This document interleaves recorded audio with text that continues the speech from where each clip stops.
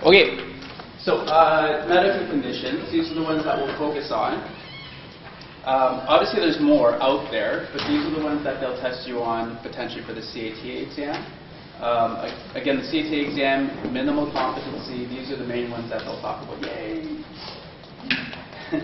So the first one is diabetes. I'm not going to go through every single thing on here, so I'm expecting you to read this stuff and prepare for next week, because a lot of these signs and symptoms are going to be part of the scenarios next week. And again, your goal is to recognize which one it is and then manage it appropriately. Okay?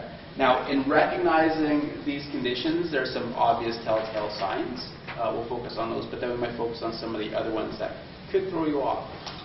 So, for diabetes, the main thing to focus on some of these tables is what you will run into. If there's any predisposing factors, then we'll talk about those that are pertinent, but otherwise, for example, if someone's in the diabetic emergency, there's not too much around you from the environment that you would need to tell you that's a diabetic emergency. Most of that information you'll get is from your history taking. What's the other piece that might give you some information that it's a diabetic emergency? Your medical alert. Okay, so if they're unconscious, it's a medical alert issue. There might be some specific signs and symptoms that you might find, or signs, that you might find when you do your assessment. But the main thing is what they tell you and what you find on their risk. In saying that, there is something else that you might pick up that's really specific to diabetes when you're doing an assessment on somebody that's unconscious. Okay, so it's the odor of their breath. So some people describe it as fruity smelling, flowery, acetone, that type of smell on the breath. So it almost smells like alcohol. Okay. So if they're unconscious, you have a couple of things you can look at. Okay, you can smell the breath, or you can look for a medical alert bracelet. Okay. If you look at some of the other signs and symptoms that you see there, the symptoms you can only get if they're conscious, correct? Because that's something they report to you. Signs that you would find, let's see, dry skin, under diabetic coma signs and symptoms, flushed skin, flushed and dry, unconscious coma, that's usually, but then again, those are signs of other things as well, so that's not going to give you much information. Decreased respiration rate, increased heart rate, again, they're in shock, that's not going to give you much information either. Okay, so some of the key signs for a diabetic emergency is the free breath, medical alert, maybe the skin conditioning color will help you out as well. But otherwise, that's all you get. Would they ever have any, I don't know, I haven't done it, probably like calluses or anything? Possibly. Yeah. And where else might they have syringe marks? But where else? Shoulder. Abdomen as well. Some people might have an automatic pump. Okay, so those are other things you could pick up on. But those are things that you'd find in your head to toe, not so much your history taking. Okay. People with diabetes also have like fat lumps in the forearms. Oh, okay. There's like fat lumps. They're like little nodules that they'll get. Like my entire family. And what's it from? It's from the diabetes. Okay. My family, the only people that have it, the ones with diabetes. Wow. So it's just like where it gets deposited, or like it just fat left there for deposits. whatever reason? Yeah, I don't know why, but Yes, I've never heard of that, so I mean that might be something to look for as well. Dr. Okay. So if you're going to make any notes on the table, just circle the ones that really stand out that aren't related to other conditions specifically. Okay, so the fruity breath is one. The medical alert bracelet, you can make a note there as well. And the history taking is your most important one. Do they all have medical alerts? Like, or they don't all have to? They should. They should, to be honest, they should. So it could be a bracelet, necklace, anklet. I have never seen a tattoo. That might not be a bad idea. I actually A tattoo? have. Good. Yeah. Well, there you go. Where's the tattoos? He had it on his forearm. Yeah. Okay. So they'll never forget it. Yeah. They get showered it on. I wonder would you look for that? Okay, no, it's a tattoo. I don't think he would miss it though. Like it was like they just had like the medical like thing on the bracelet. And it was red, and then the snake or whatever that's in the middle was bright blue. Like it was like I don't think he would miss that. Yeah, hers was like full forearm, like snake around the staff. Yeah. Cool. So those are things to look for in determining whether or not it's a diabetic emergency. If you figure it's a diabetic emergency, what do? Simple sugars, simple carbs, apple juice, to get them out of that condition. Now, if they're hyperglycemic, high blood glucose, will that be a problem? It doesn't really. What's that? No, let's say, yeah. We could. But then anyhow, is it a problem to give them extra sugar if they're already high in sugar? Not necessary. It doesn't do anything. It doesn't make them worse. Okay. Now, if they're low blood glucose, relatively high blood insulin, will giving them more insulin be problematic? Yeah, it can kill them. Okay. So you don't want to make the mistake of giving them too much insulin. But how do you know? Do you know if it's hyperglycemia or hyperglycemia? So you don't know unless you actually take it, unless you measure it. Okay, so unless you do blood glucose, but as an athletic therapist, we don't do that. Why? It's gone. It was here. The vitals, blood glucose wasn't on that list. Okay, now if you have the ability to, you're not allowed to do it. If they're conscious, tell them to take their blood glucose and go from there. Okay, but otherwise, just give sugar as a first responder. If you look under the row that says other, without a blood glucose reading, when in doubt, provide simple carbs. Okay, that's just to get them out of that situation immediately, but to keep their blood sugar levels consistent for the rest of the day, then you might want to give them complex carbohydrates after you've neutralized, or after you've, what's the word? Taking care of the normalized. Yeah, after you've stabilized or normalized their condition with simple carbs, then you can give them complex carbs. Here's the key thing, because this always comes up. If someone's like semi-conscious or unconscious, can you put like something in their gums or the gel? Could you put it around their lips and take their tongue out and wipe it? No, sorry, that was just way off. Can you put like gel and stuff under their tongue or in their cheek or anything like that if they're unconscious? You can't. Okay? So I put that in caps. Patient must be conscious and control their airway. Control their airway means they can't be coughing or aspirating or just having respiratory difficulty. Okay? What happens if they're unconscious or they're having respiratory difficulty and you put something in their mouth? It might go into their airway. It might obstruct the airway. It might get into their lungs. It might cause them to aspirate, and a whole slew of issues if there's foreign objects in the airway. Okay? So they have to be fully conscious and control their airway. Everything else is just other information that's good to know. So for the most part, the 2 or 3 signs and symptoms that are really specific for diabetes: intervene with simple carbohydrates, and they're only allowed to take it if they're conscious and control their airway. Those are the main points for that box. Okay. Questions about diabetes? Okay. The next one on the list is stroke. Not much we can do for this. Okay. Recognizing that it's a stroke. So one of the key ways is, what population are you working with? Okay, so if you're working with an older population, there's senior games that take place over 65 years old, 60 years of age. So if you're working with a population like that, then that's something that should be in the back of your mind. How do you know that they're going into, or that they're having a stroke? They use the acronym FAST. It's the first 3 letters, though. The T just says record the time. But the first 3 indicate that there's problems unilaterally. Okay, so with respect to face, unilateral face impairment, unilateral arm weakness is A, and speech impediments.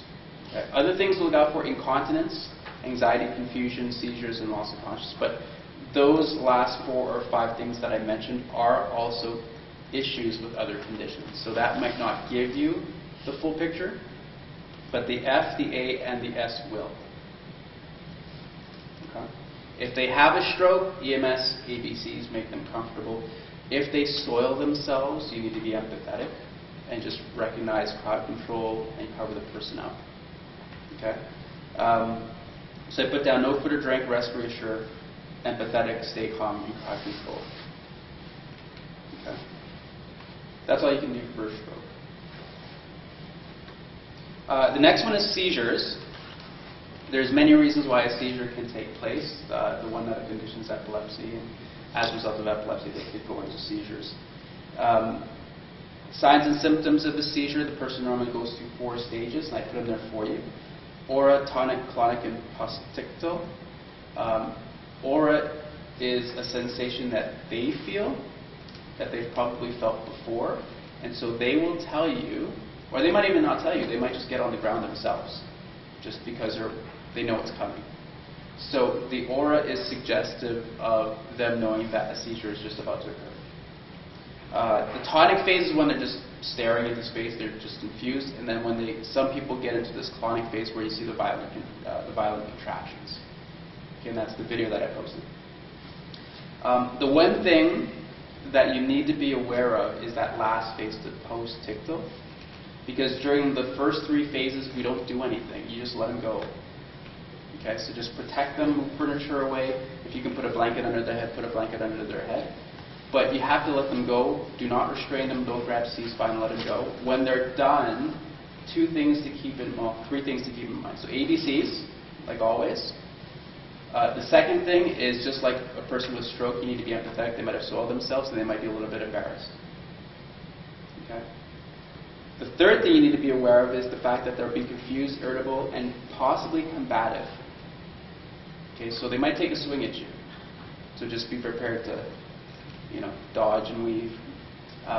But when you rest and reassure, calm them down, let them know what's going on and what just happened.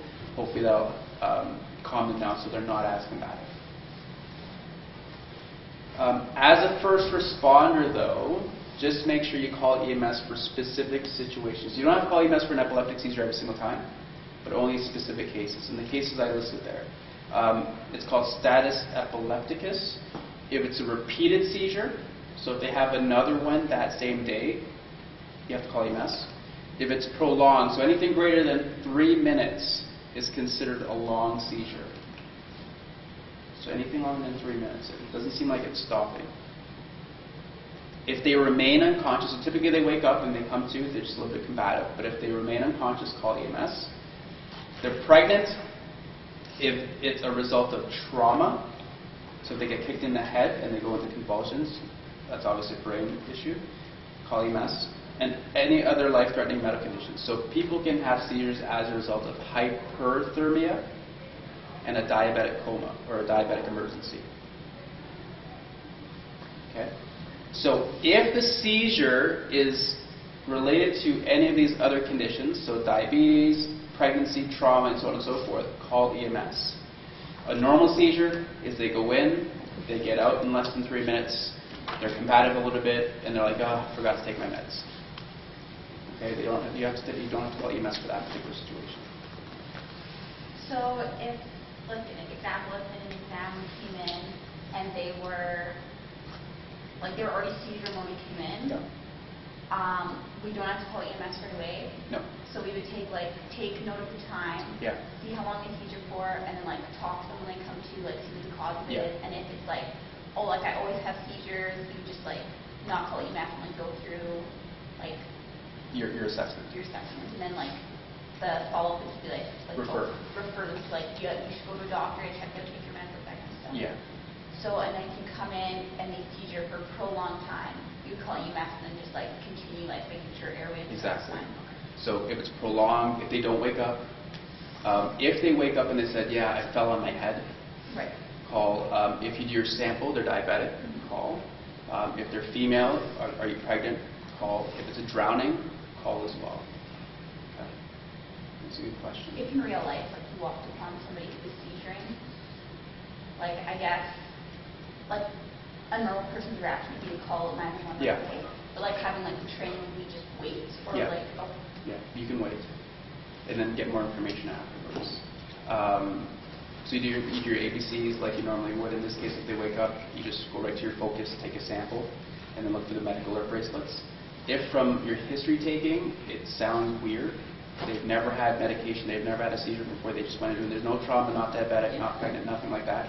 If it's an unknown seizure because of an unknown cause, that's a call to EMS as well, because they need to find out why. So, yeah, so you can definitely wait and find more information first. Okay. Any other questions about seizures?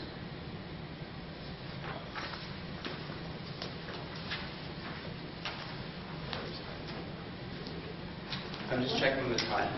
What we'll do is we'll just finish off asthma and anaphylaxis, and then we'll just finish a little bit early.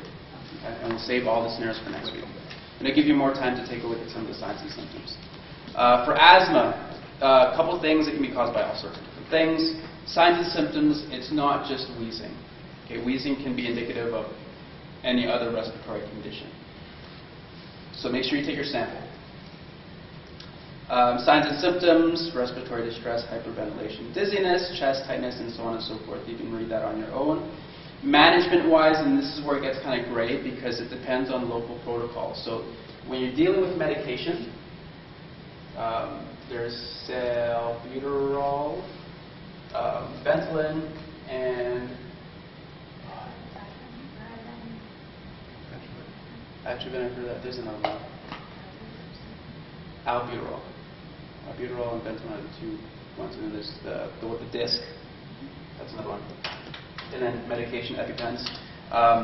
What I did, so the sources I've got this from are the position statements from the National Athletic Trainers Association. This is a general guide, but again, they're American. But I've also downloaded the document from the Alberta Health Services, medical protocols for adult and pediatric when it comes to medical emergencies. So this is what EMS uses. So this is for Alberta. It's a 170-page document, and it has everything in there from C-spine, asthma, cardiac arrest, and so on. It's a wonderful document to take a look at. And so I got some of this information from that because that is our local protocol. Okay? So if someone is having an asthma attack, relax, reassure. I'm looking under management, that box there. Assist in the administration of medication as per the physician's instructions. So the person who has puffers, they might have instructions like, okay, take this blue one time before exercise. If you have an attack during, take this until up to 3 times until it normalizes. If it doesn't, then go to the emergency room. Other people might be like, if you ever have an attack, just use this, and that's it. Okay, so it's personalized, the instructions, with respect to the medication. Hydrate, controlled breathing, again looking under management, that box there. And then address external factors if you can. Again, wheezing can be a sign of other respiratory conditions. That's why sample and your history are very important. Most of the more important notes are under the signs and symptoms where it says other. Okay, and that's where some of the little things with the protocols come in. So prevention, just read that on your own. If you skip down to the line that says administration of medication notes, that's like the 3rd or 4th sentence down. So underneath it says, assist in the administration of medication according to local protocols. Patient must be able to take their medication independently before assisting them, which means if they're semi-conscious or altered conscious and they're unable to do it themselves, then they shouldn't be taking it. And that's important. Okay? If they're unable to do it themselves, then you cannot assist them. You don't do it. Okay? Patient must be able to take medication independently before you can help them. Your 5 R's, you went through that with your EMR class. And then here is what you need to do for your OPs. Take a full set of vitals, sample as well, before you do any medication, and then recheck the vitals after, because the medication will affect your vitals. Okay? Complete set all 6, figure it out, then your intervention with the medicine, and then check the vitals again. In an OP, like in real life, if this were to happen, they were starting to go use that and they didn't use their EpiPen, would they usually be like, okay, let me take your EpiPen, or would they be like, hold on a second, let me take your vitals and then you take your EpiPen? So it depends. Okay. Okay, and then we'll talk about that in a second. Okay. But generally speaking, like just to keep things simple for medication purposes, take a full set of vitals, intervene, take a full set of vitals. Okay. Now in real life, there's going to be a whole bunch of other factors that are even involved, right? Like if they're like, yeah. just jab them. Don't worry about the vitals. But if they're like, my lips are tingling, I just got stung by a bee, I'm allergic to bees, but my lips, it's not bad yet, but I think it's going to be, then you can take your full set of vitals, hit them with that pen, hopefully that'll reverse some of the effects, and then take your vitals again. So it depends on how far they are. Right. Okay. And then, so you take your vitals, intervene with medication, I give it with like an EpiPen, take the vitals, and then is it, you need to go to the doctor right away, or do you wait and see how they... Oh, they have to go regardless. Right. So if it's so if they have an anaphylactic condition and they've been stung by a bee, let's say, they have to go to the emergency room. Okay. The EpiPen only buys them time; it doesn't reverse the situation. So if it progresses really fast and you decide to do vitals and stuff before, and then they get or not, like, they can't administer them themselves, Mhm. and you can't give it to them. Yes, so that's why you pay attention while you're taking the vitals. Just pay attention to them as well. Keep talking to them. If it looks like, and then like a lot of times it's not like their consciousness is going to be altered. It's more so they're just going to complain more of symptoms, like my chest is really hurting now, it feels really tight. It feels like my tongue's swelling even more now. But they're still they're still able to comprehend what you're talking about. So in that situation, you might want to stop vitals and then give it to them right away. So, but they're still conscious and they're still capable of doing it independently. It's that they're just complaining about other things. Take a full set of vitals before administering medication, then recheck the vitals. The Alberta Health Services Protocol does not describe a specific protocol for personal inhalers, because that's the instructions given by the physician. The NAT, however, says that even with personal medication, you should only give up to 3 puffs in an hour at the most. So I don't know if you've had this happen at like some of your events, especially with the wrestling with the kids, is that they'll get into this asthma-like situation, and they'll just keep like shooting this in their mouth. And so because this can affect the rest of their body, NAT says just 3 at the most, otherwise call EMS. Don't give them more than that. Okay. Any questions about asthma? Okay. How many of you have not seen this before? How many of you have seen the disc? Okay, so it's like a little pill disc. You push it, and it puts some powder in this chamber. So as you push it, the powder gets in the chamber, and there's a little hole there. You just put it in your mouth and you just inhale it. This one takes a little bit of timing. The one thing you have to recognize is if you're working with kids, sometimes they swallow it. It doesn't go into the lungs. It needs to get into the lungs. How do you know it gets into the lungs? If they go and they're like, that tastes bad. They just swallowed it. They didn't go into the lungs. Okay, so then ask them. What they're supposed to do is like, does anybody have asthma? How do you do this? I don't know, I kind of just take it. It's easy. You just, like, as you're pushing it, I start inhaling and push it. Yes. Breathing in. So I posted a video online where they demonstrate how to do this. But the lady on the video said you have to exhale completely first as much as you can, so that the reaction is to inhale. So you have to blow all your air out. Once it's all out, spray and inhale at the same time. And then you're supposed to like hold it. And then hold it, yeah. So it gets into your airways, because that's what it needs to do with that.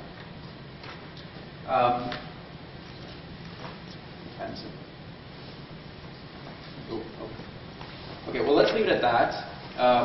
We'll talk about anaphylaxis. We'll cover that next week. So just read over the notes.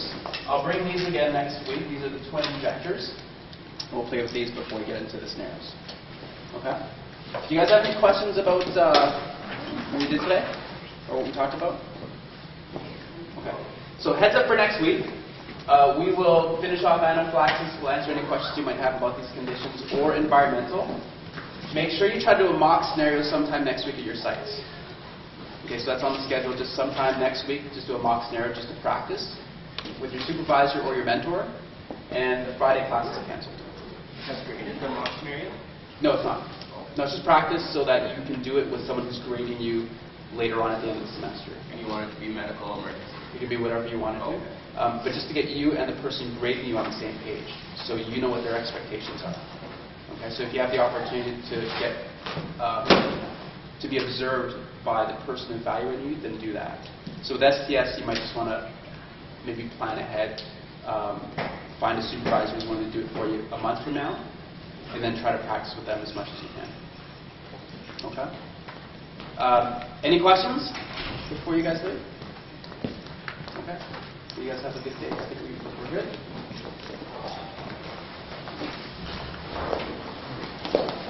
And then Bill and Frank, you guys tidy that station up? Yeah, and I'll just throw all the kits back in the room.